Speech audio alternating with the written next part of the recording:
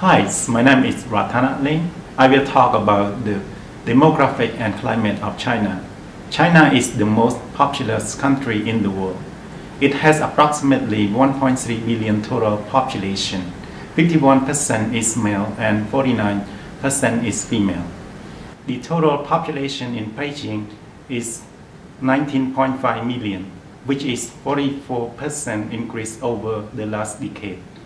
In Beijing, the climate is hot and dry in summer and freezing cold in winter. Spring is from March to May. The temperature is between 45 to 67 Fahrenheit.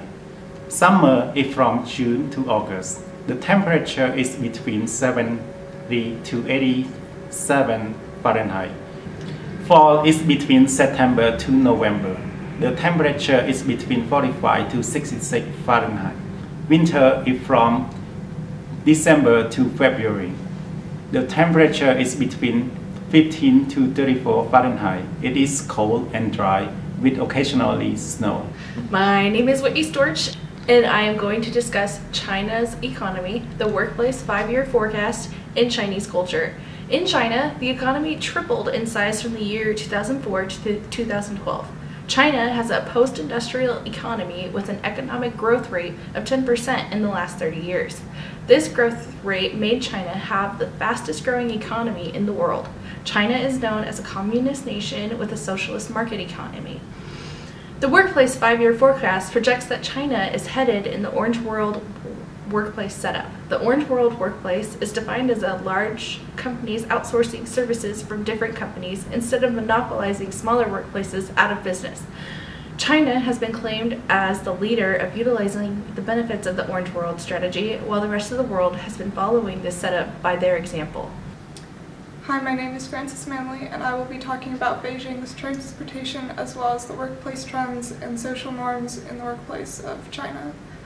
In terms of transportation, the city's 18 subway lines, which cover approximately 327 miles, are the most time-effective means of travel. Beijing also has the world's busiest bus system, with over 20,000 city buses and more than 700 routes. There are around 40,000 public bicycles that are available to rent. Many people also own their own bikes to commute to work, and many roads in Beijing have bike lanes. Workplace design in China is gradually catching up with the West. Workers in Beijing spend nearly 50 hours a week in the office. Companies are starting to spend more money on making their offices more comfortable. In many ways, China has a very formal, traditional, and polite culture. Therefore, there are many rules that govern appearance and behavior in the workplace. Both men and women are expected to dress conservatively in subtle neutral colors. Timeliness is very important, and personal contact should be avoided. Hello, my name is Connell, and today I will be talking about the architecture, the sustainability, and the site that our project will be on in Beijing, China.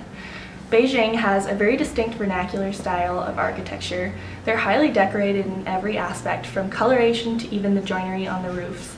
These buildings are made from wood and heavy timber, which give the freedom for carvings and detailed paintings.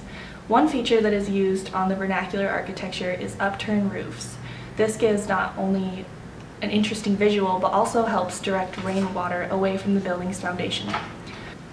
The current architectural style in Beijing is very contemporary and creative. They are mainly steel frame buildings with glass coverings, and they tend to take on unique shapes and push the boundaries of what contemporary architecture is. However, some of these buildings do nod to the vernacular architecture by mimicking shapes within motifs or through more abstract representations. Due to the dense population of people and buildings, as well as the heavy production within the city, Beijing struggles with poor air quality. There is a constant smog in the air that causes health problems. This means that sustainable efforts are extremely important for this place in particular. In fact, Beijing is currently trying to become a green city. In general, the people in China don't see this pollution as an issue, and more of an effort needs to be made to increase understanding. The site in particular that the workplace project will be built in is China Central Place. These buildings are in an area that holds high-end shopping centers.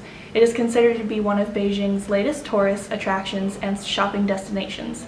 The area includes international apartment buildings, 3 large office towers, luxury international hotels, including the Ritz-Carlton, and the area is considered to be fine living coupled with commercial and recreational amenities.